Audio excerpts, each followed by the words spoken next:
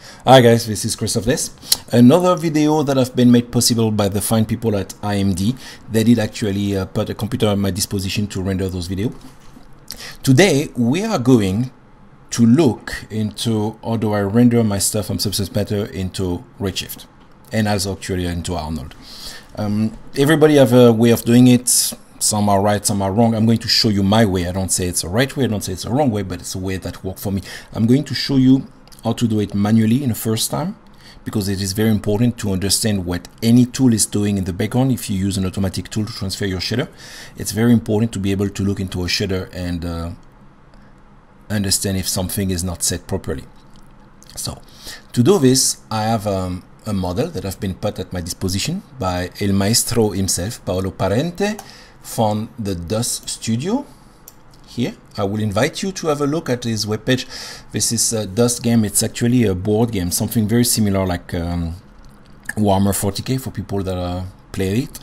It's just a weird World War II game with a lot of giant walker, monkeys and stuff, zombies. It's actually quite cool. Anyway, this model has been sculpted by Gaël Gaumont, which is one of the sculptors from the studio. And I got access to the STL print data, meaning the geometry was not the best in the world. Not that Gaël did a bad job, it's just that it's have been decimated and optimized for printing. The interesting fact with this model is I did have to paint it like a real world miniature. I could not create any mask, I could not do anything. This is actually one watertight piece of geometry.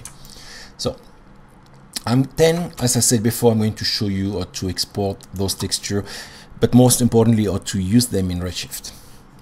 So File, Export Texture. I'm not going to do anything special right now. PBM Metal Rough. I'm not using the Redshift preset because that's an old one and it is not up to date. So I'm going to export my texture at 240. I could export at 4K, but it's fine for now. And I'm going to say, where do I export them? Gtemp Texture, Gregor Video, Export. It's going to export those textures. Perfect. And I will then go into Maya and check my geometry. I have a geometry here. I'm going to move it a little bit, something like that. What am I going to do first? Because I'm going to render with Redshift, I'm going to create a light, Redshift light, Redshift dome light, and then I'm going to grab an IBL here somewhere. Perfect. Open. Then I'm also going to make sure that I'm rendering with the GI here. Brute force, command, perfect. I'm going to tell him to render at 1K and do a quick test render. Redshift render view. That's the test from before. But this is actually where we want to go. So, but we are not there right now, right? Because right now what we're going to get is the monkey with nothing, and you don't like to be called a monkey, it's an ape. So waiting to get into memory.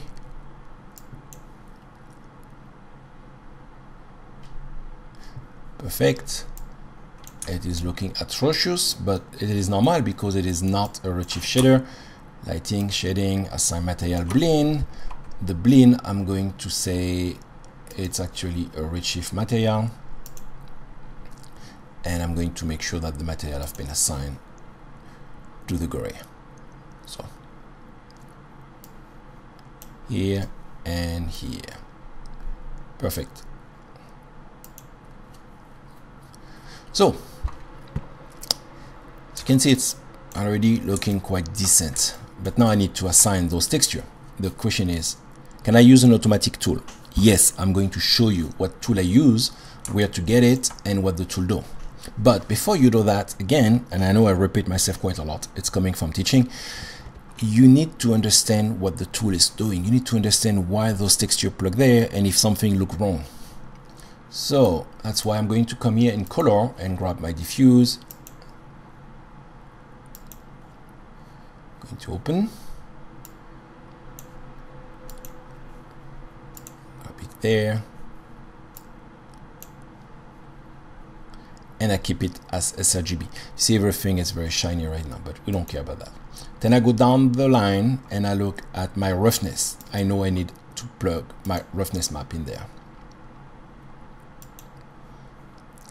Going to grab roughness. We are good. No, we are not good actually. You see, I wanted to trick you. You see the sRGB here? Every grayscale have to be a raw color profile. That's very important. So I come here, GGX, because it's a closest shading system or shading model that is closer to Painter.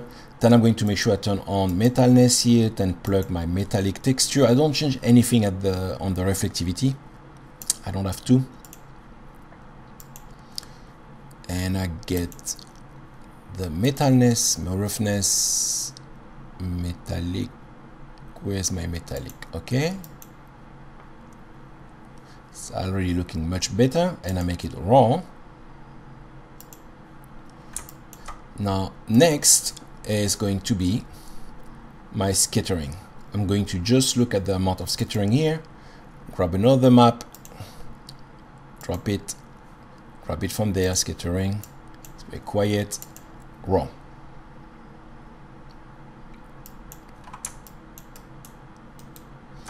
Nothing too crazy, then go down the line. Sorry, I said go down the line, and I go to, where do I go? General, we're here. Let's close that one. The overall, we want a bump.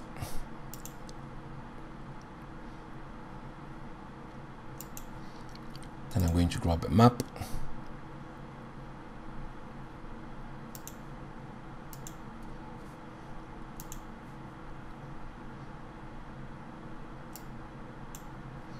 And I'm going to make sure the map is raw. And something is wrong right there. I don't know what it is. I must have plugged something in the wrong. Tangent space normal. And we should be good to go. We wait a little bit, preparing scene, and now we are there. And then we're going to say 1. Perfect. So far, so good, not bad. Fairly happy with the result. And it's looking very, very close to what I have in Painter. Right now in Painter, if I go in and turn off all the gimmicky stuff, post-process, color profile, what else do we have? We should be good actually. We might want to turn the environment exposure a little bit, and we should be fairly close to what we are there. Perfect. So that's a way of doing it, and it is very important to know how to do it. The issue though is that if you have a model that have like, I don't know, 7, 8 material, it's very, very painful to go in and do it. That's what I used to do, right? But I'm going to show you a tool that I love to use. So I will invite you to go to Gumroad and look at Xolotl Studio. Xolotl, I can pronounce it. Anyway, you're going to look for Substance Painter Live Link. Those are the best 20 bucks I did spend in the last 2 years at the bare minimum. It is really good. What happened with that tool is it's allow you to send whatever you have in Painter toward Marmoset, Cinema 4D, 3D Max, Maya, Modo, Blender, Houdini, and I've probably forget some. It is a very, very, very helpful tool. I'm going to show you how powerful it is. So I'm going to kill everything in my Maya. Like I have nothing in my Maya. Right? I'm going to go back to Painter. Now I'm going to tell Painter, here, use my tool, that little edge arc sign here. And I'm going to say, I want you, they actually changed the name. It used to be called edge arc, now it's called Live Link. I'm going to tell him, go to Maya. See, I have the choice here. I'm going to go to Maya. I'm going to tell it render for Redshift, going to tell him where to drop the texture, the resolution, the object. First, I'm going to send the mesh. Going back to Maya.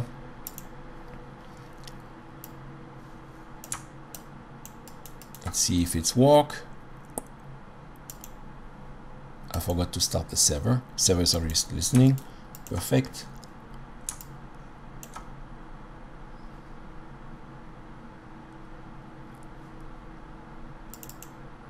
So you see, it asks me if I want to obtain my object. I do. And it's opening. In the meantime, okay, the monkey is there. It's great. In the meantime, I'm going to open that. Move my hypershade there. I'm going to kill every material that was there.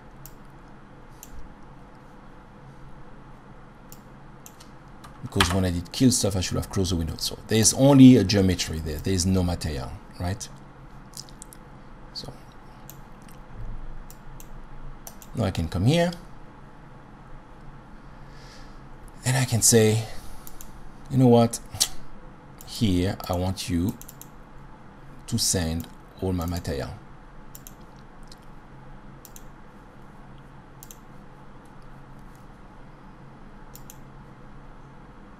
Oh, sorry, I did lose the window here. And I'm going to say send all. Then what's going to happen? It's in Painter. I'm going to open my view. Let's do that.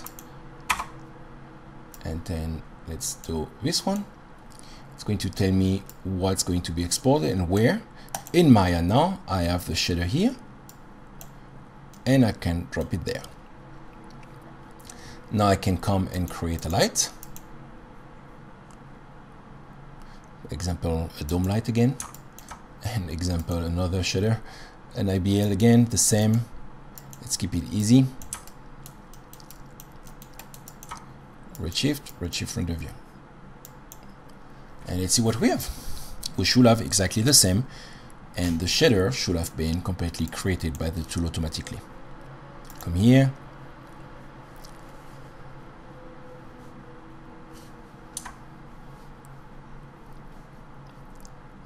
Move it there and look at that. Here, let's move that here, and as you can see, my shadow is there, my map are already plugged. But it is very important, as I mentioned before, that you know what to look for just in case something go wrong. You want to know exactly what's going on here. Metallic, raw, base color, sRGB, subsurface raw, and roughness raw. Okay, good. Now you're going to tell me, but it's only one piece of geo. It would have been easy to do it by hand. Yes, but keep in mind that you could have a lot of texture. I'm going to show you. I'm going to do an Arnold render now. So in Painter, I have my Tesla hot rod.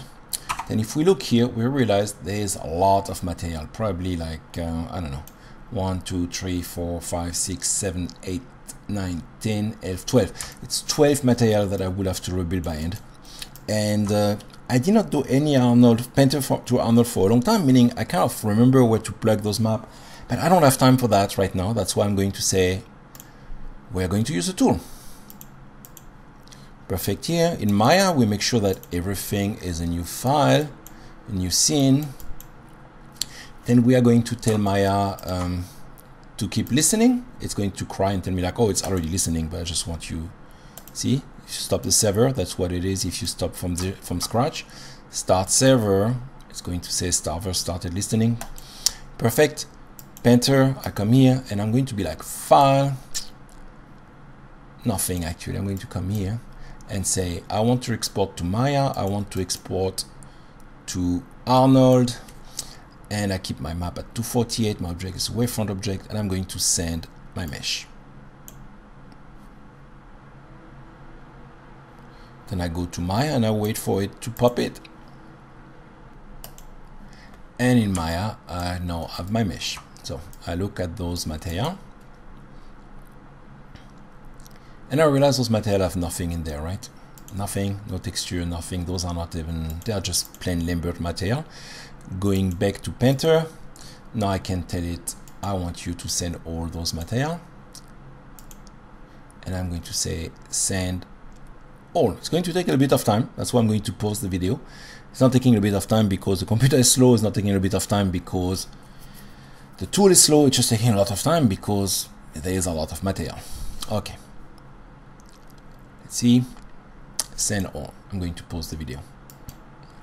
So, and now in Maya, I can see that I have my new material, car paint example. It's an AI standard material, AI, and I'm going to reassign there where they belong. I'm not going to look at anything. I'm going to be Redshift steer. As tire, it's going to be this one. Then car paint, it's going to be this one.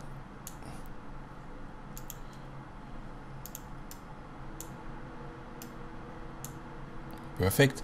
Then we have chassis, select object with material, it's going to be this one, and so on and so on. Just reassigning the material, you know, it's a lot quicker than if I did have to create those material by hand. So what I'm going to do now is I'm going to slowly reassign those materials. It's going to take me like 30 seconds, but it's very more interesting than to watch paint dry. That's why I'm going to pause the video and come back as soon as I did it.